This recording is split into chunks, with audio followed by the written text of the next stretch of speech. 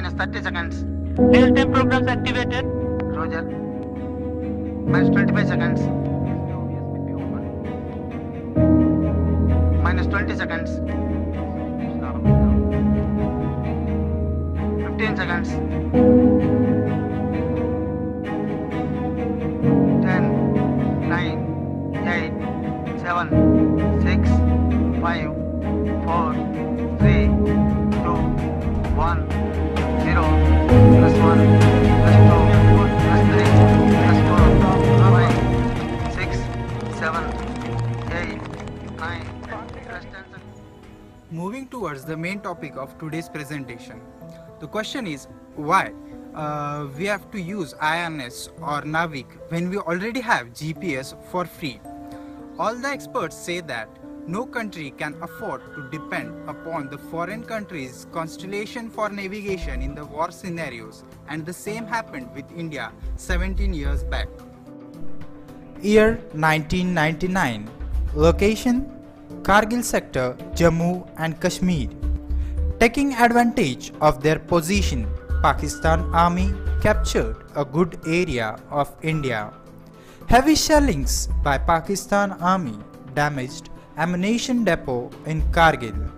Pakistan also shot down 3 fighter planes of Indian Air Force, the MiG-21, MiG-27 and Mi-17.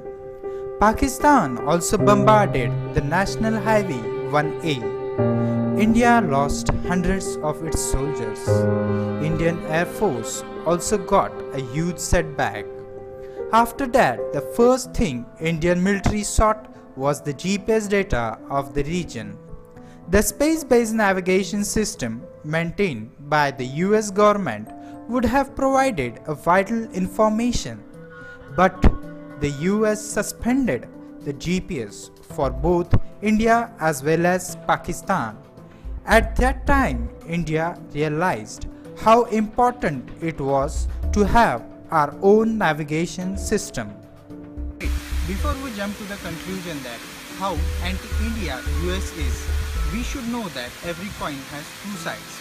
The another phase of the story is that US was actually trying to stop the start of nuclear war between both the countries. By not providing the GPS access, it slowed down the speed of attacks from both the sides.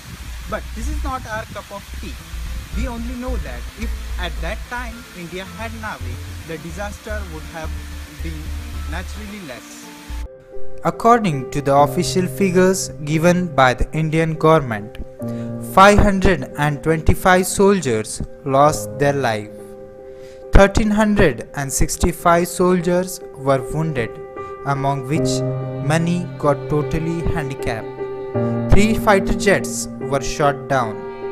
1 fighter jet crashed.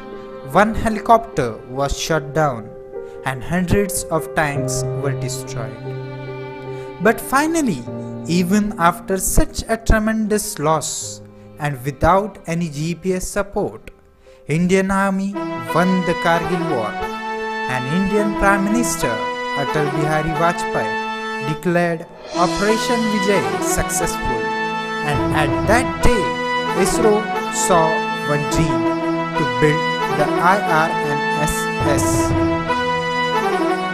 In the memories of all the soldiers of the Kargil War, and with the continuous hard work of the Indian Space Research Organization ISRO, today all the Indians are very proud to have Navic.